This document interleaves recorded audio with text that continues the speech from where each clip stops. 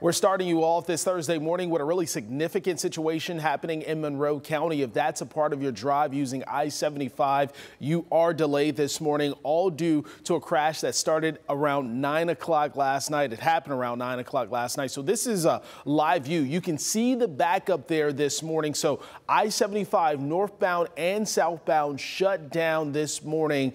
So both directions between Luna Pier and Otter Creek Road. This is after a semi driver hit the median. That semi rolled, caught fire, and then debris spread in the north and southbound lane. So no word this morning on when this will clear up. What you're seeing right now is a live look. I-75 again northbound right at Luna Pier. So traffic is being diverted onto Luna Pier Road. This is your detour this morning. Use Telegraph Road or US 24 to get around it. Also this morning, speaking with Lucas County dispatchers, they're dealing with a crash. This one over on Airport Highway right at Spring Meadows Road. So please use caution. That's over in Holland this morning.